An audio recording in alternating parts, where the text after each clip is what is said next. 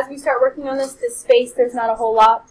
The quiz will look just like this, same number of questions, but it'll look longer because I gave you more space to work.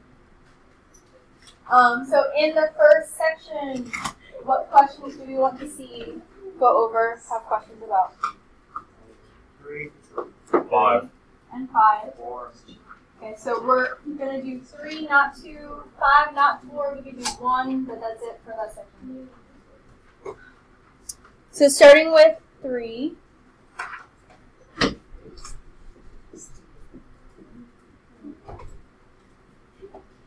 If they give you other variables, use those variables. You can still write which one is like your y, which one is like your x. Make sure you're paying attention.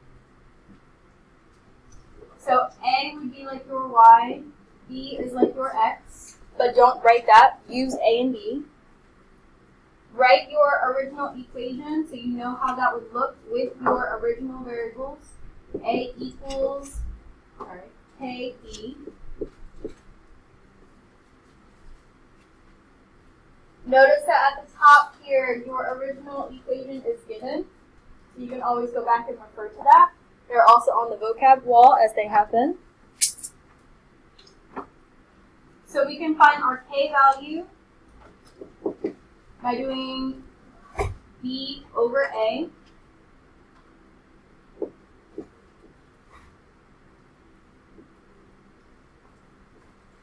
If you divide this and it's a nice fraction or nice decimal, you can leave it as a decimal. If it's a repeating decimal, leave it as a fraction.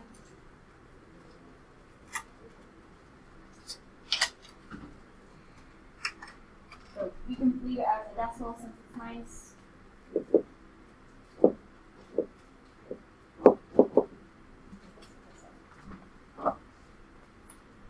Then it's asking us to find B when A is negative 16. So A equals negative 0.375. B is what our equation would look like. We have A and need to solve for B. So divide both sides by negative 0.375.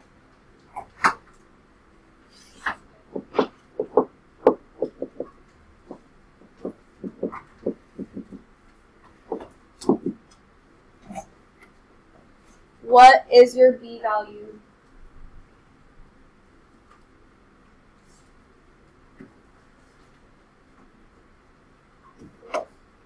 Six, even? Okay.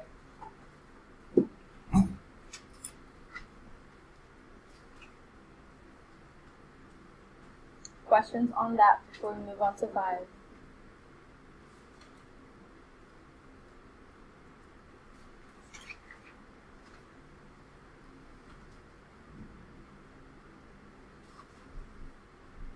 With 5, Kara, however you want to pronounce that, receives $66.30 in interest and $5,100 in her bank account. Those numbers will be important. We'll come back to that. If the interest varies directly with the amount deposited, so usually that first sentence comes second, they just did it first. So our equation, you can either still use x and y as your variables since they didn't give us any, or change them to be whatever you want. They just have to be two different things. Interest comes first, so that's your y. Amount deposited would be your x. Still write your original equation so you know how it's supposed to be set up, especially if you change the variables or if the variables were different. Find your K value by doing y over x.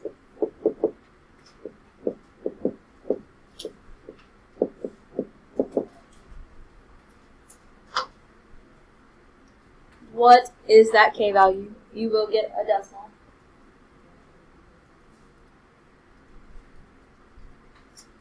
Point.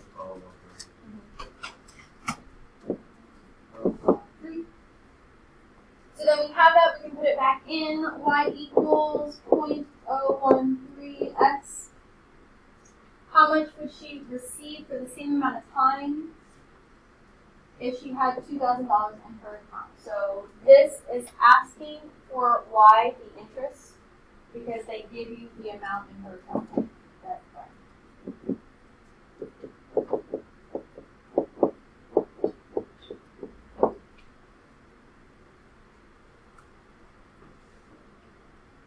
What would your y value be?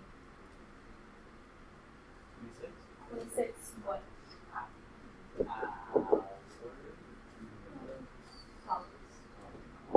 So yeah, interest is weird because it's an amount of money over a certain amount of time. So to be safe, you could put money per hour or money per however much time. You could also just put money. So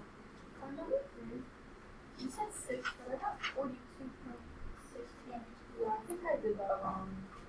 I was like, I just put whatever you guys said. Say the number again. 42.6.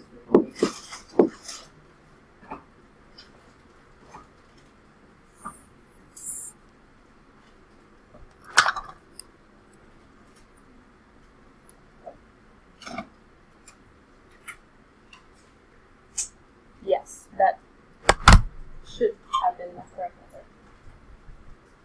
Questions on 3 or 5?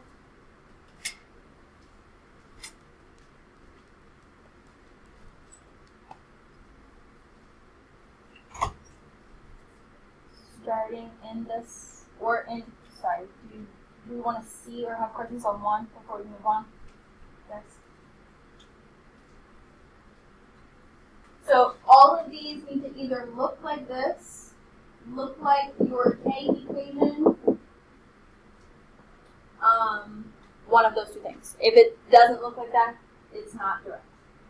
Is this one, does that look the same? Yeah. So it kind of looks like this, but the 2 is here and not on the other side, so that's not your K equation. That would not be direct. What about the next one? Would that be direct? Yes. Remember, your y-intercept has to be 0, so if it has 1 but it's 0, that's fine.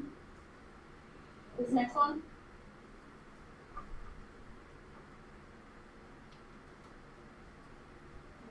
Yes. Because you can rewrite this, y equals 2 over 3x, and then it would look just like that. So that one is this one? No. This is at 5. This next one? Also no. It's at 1. This last one? That one is, because it's just like this. You can rewrite it.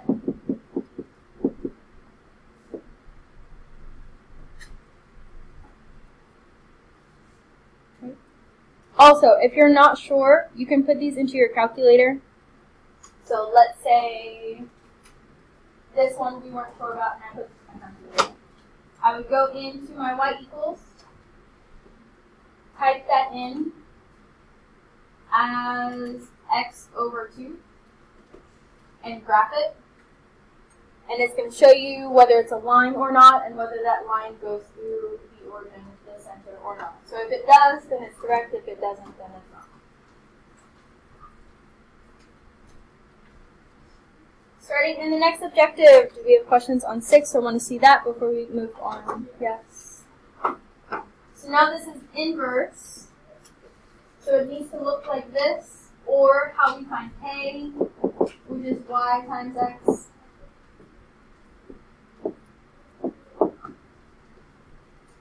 Does this first one look like that? No. Also, your x is in your numerator, so that's not inverse. This next one is how we find k, so that is. What about this next one? This one is direct, as was the first one. This one has x in the denominator, so that is inverse. What about this next one? That one is, it looks just like this, yep. Even though it has the negative, disregard that. It's still direct, still inversely. And then this last one. Yeah. Again, if you're not sure, you can put it in your calculator, double check to see what it looks like. So let's say for this one, we want sure. When you put that in, go back to your y equals, and it was 4 over 3x. Graph it, and it would make that hyperbola shape, and that's how you know it's that inverse. We could do 7 or 9, 8 if needed, and then 10 or 11. Which of those do we want to see? Go over, have questions about.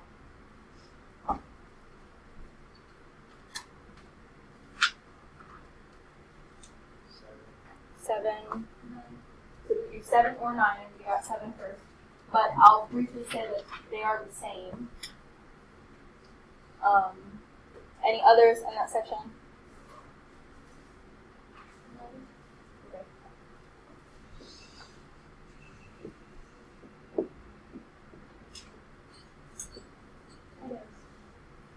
Your stuff is right there. Okay. Do you want this now or after you look over? Okay, let me know. 4-7 is asking you to find the inverse variation equation. So don't do more than what it asks for. It gives you x and y. So you don't have to keep flipping back and forth. You can write your equation up top. Y equals k over x. K equals y times x. We need to find our k and then write our equation. So multiply 4 and 5.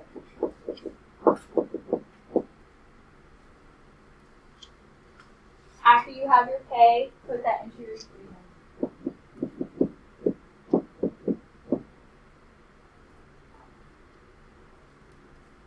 There's nothing else we need to do or solve, anything like that. That is our final answer. 9, I will say, is the same, but it gives you an ordered pair. This is x, this is y.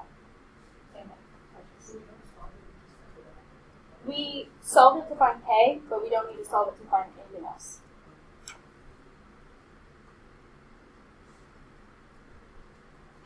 So we'll skip down to 11.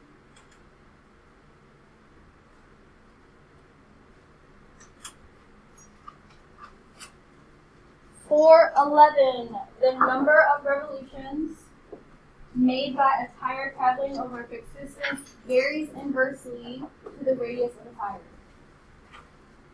So the first one would be your y, second one would be your x, or if you want to call them other things, do that.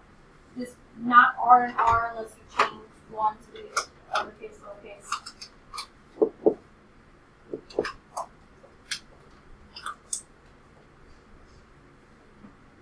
So then a 10-inch radius tire makes 110 revolutions to travel a certain distance. Use those numbers, find your k.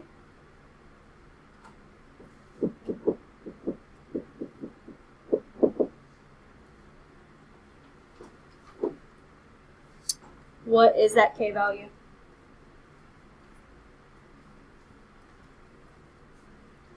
Okay. Put that into your inverse variation equation. Y equals 1320 over x. And again, I'm sorry about the space. I know it's not a lot of space. How many revolutions would a 15-inch radius tire require? What are we looking for? X or Y? Are we looking for X? We're looking for Y. The revolutions were given X. So put your X value in. And find that Y value. This company, you want these? That makes sense. Walmart 88 what?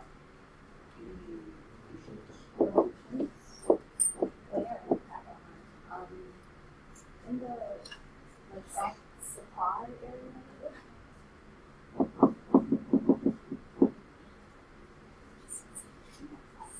Sometimes I have to use multiple though because it smears. Anything better than that's true. Revolutions is how many times a tire spins completely.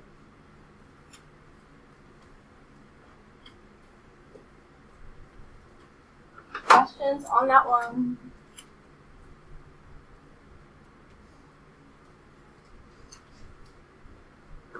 We did 11, we did 7. Did you have questions on 8? Or want to see 8 before we move on to the next one? Yes.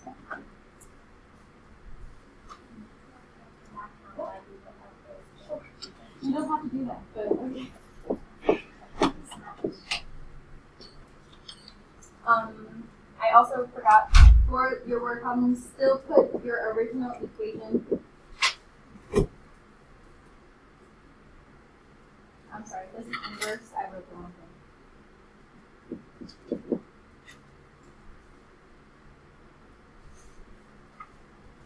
Alright, so for 8, we are looking for x after we have y. So we know it's going to be inverse y equals k over x. Use the numbers given, find k. Leave 1/3 as a fraction, because it's going to be a repeating decimal.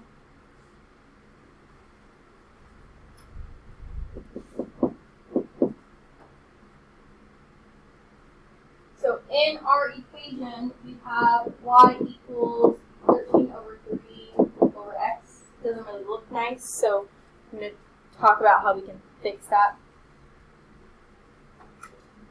Here it says what is x equal when y is 1.9. So we can put that in and start to solve for x. How would we do that?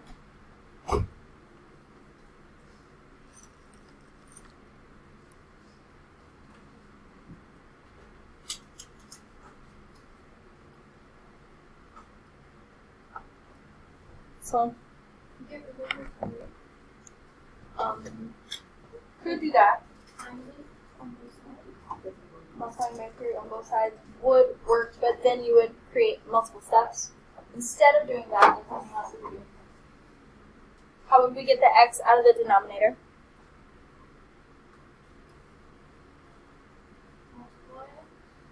On both sides. So we multiply by x on both sides. We have 1.9x. And then equals 13 over 3. And then we have to divide by 1.9.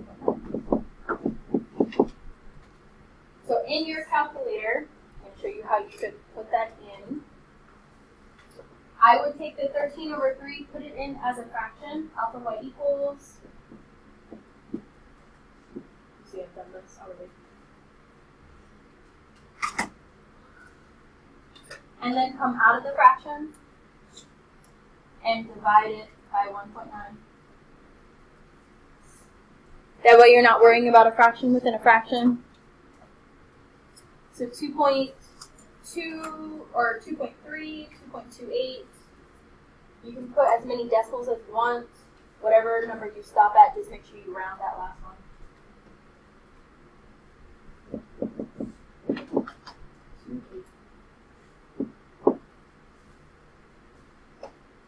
What you could also do to kind of avoid the whole fraction thing is take your fraction and store it. So put in your fraction, store it as some, other variable. Probably not x, since you're solving for x. Don't want to confuse that. So I'm going to call it z. You can call it y. Anything else is probably not x.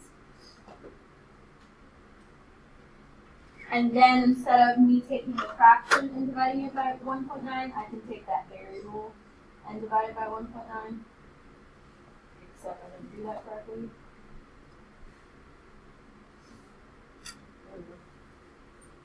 So either or, how you do that is up to you. Questions on 8?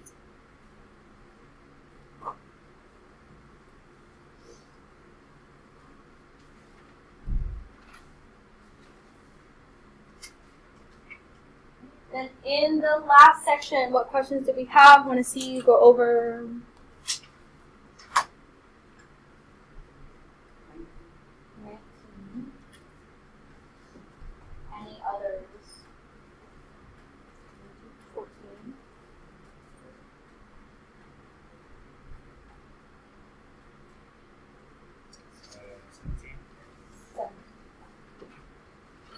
let's look at those and then we'll talk about some others if maybe. So starting with 14, 12 through 15 are just setting up your equation, not solving, not doing anything else. So S varies inversely. Remember that inversely is dividing jointly / directly or multiplying, except jointly has more variables. So S varies inversely. As the square root of R, we're going to divide this. We need a K. So S equals K. Put that in right after. Square root of R, we would be dividing that. That almost done.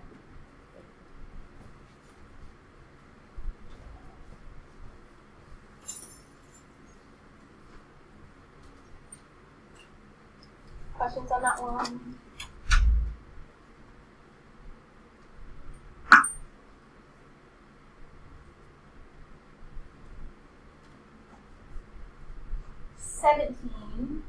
Set up your equation first.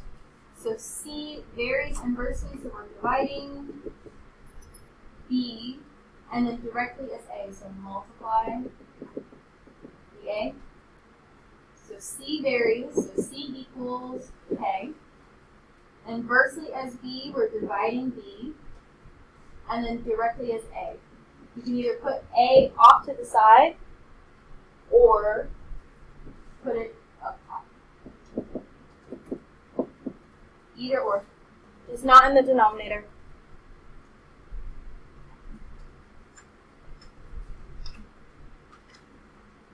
Then we can take the numbers we're given and put them in. Start solving for K. So C is 2. Don't know K. B is 56. I didn't mean to put 2 there. And then A is 1/2.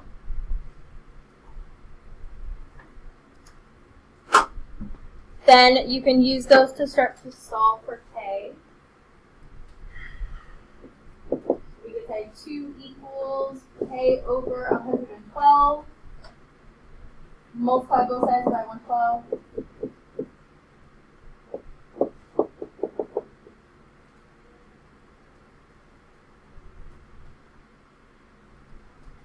Then put that back into your original equation.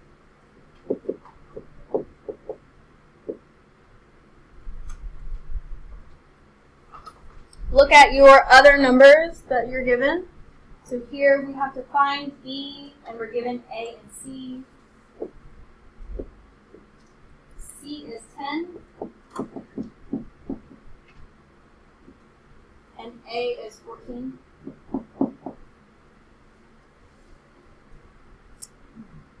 Multiply 224 and 14.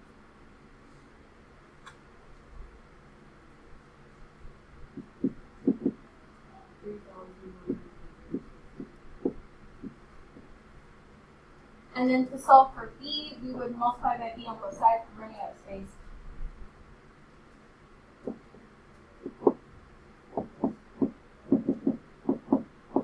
And then divide both sides by 2. So 313.6 is that final answer.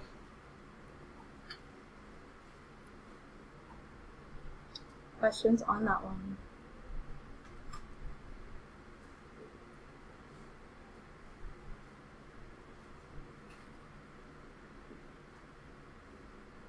Right, and then 19.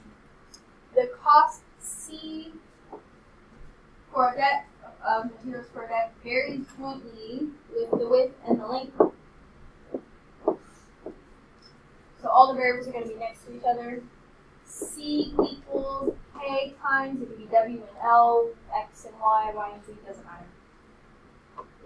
That's that L. If a deck costs $14.40,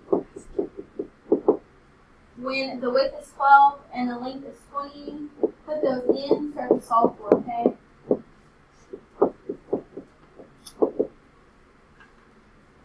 Multiply 12 and 20, what do you get?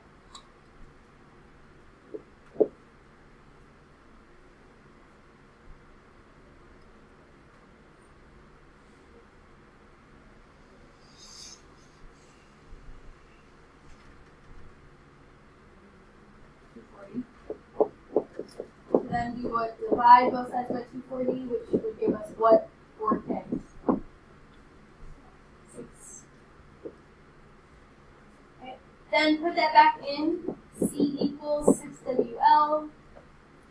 It asks what will a deck that is 107 feet wide by 4 feet long cost. So we're looking for the cost.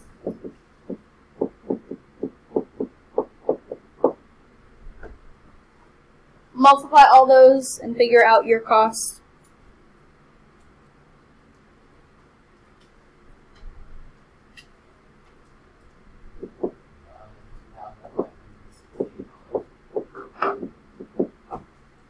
Notice that it says round to the nearest dollar, so if you had decimals in there, you would either round up or round down, depending on that. And I'm going to solve 16 or 18, but if you wanted to see how it would be set up, I could do either of those or any other setup things. So x varies jointly is going to be very similar to how we just set up 19. X equals k times y times, put them right next to each other, 10. So again, the varies jointly, z equals k times v times g, and inversely, we're dividing everything by v.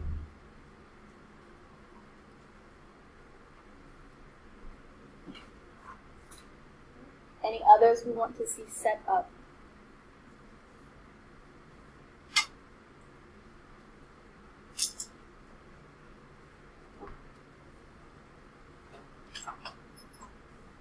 So, for 18, notice that this says cube, not cube root. So raised to the third power, not the cube root of. Any other questions in general or specifically?